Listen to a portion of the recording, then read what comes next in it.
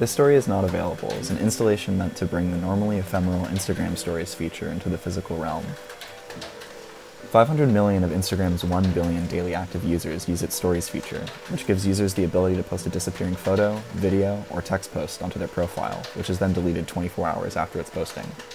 Yet the question my project wants to symbolize is, what level of trust regarding the perpetual storage of our data do we carry for platforms that maintain the digital artifacts of our everyday life, and the ways in which we express ourselves? With these millions of stories being posted every day, do users, or the platform itself, care about the subsequent number of personal artifacts being forfeited every 24 hours? In the piece, stories gleaned from my Instagram feed are continuously printed out until the end of the day the installation is open. After this, the pieces are shredded one by a shredder adjacent to the printer. This piece is meant to be inherently wasteful. The purpose of creating and subsequently destroying photographs acts as an intimately physical symbol of the photos removed daily, and that, in many cases, can never be retrieved again, compelling the viewer to ask themselves, what importance do these fleeting images carry?